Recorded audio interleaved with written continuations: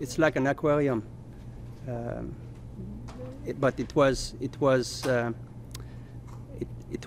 specifically done for the snake. That was. So there was no roof on it? It was open? No, it went right up to the ceiling, but inside there was a small hole that was connected to the ventilation system, and the snake was able to get in through that. Has it been determined how the snake got out of that tank? Was it a hatch left open or anything of that nature? Well, right now we are still looking at evidence at the apartment to determine exactly how the snake could get into the ventilation system. They were two typical children. They enjoyed life to a maximum. Their last day was spent playing with their friends in the backyard. They had a little pool, had a barbecue.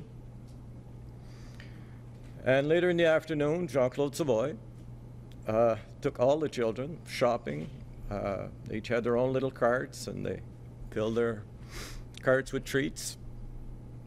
And after the shopping trip, the two families, Jean-Claude's family, went to Jean-Claude's family's farm. There they played with llamas and goats and horses. They played with dogs and cats in the hayloft.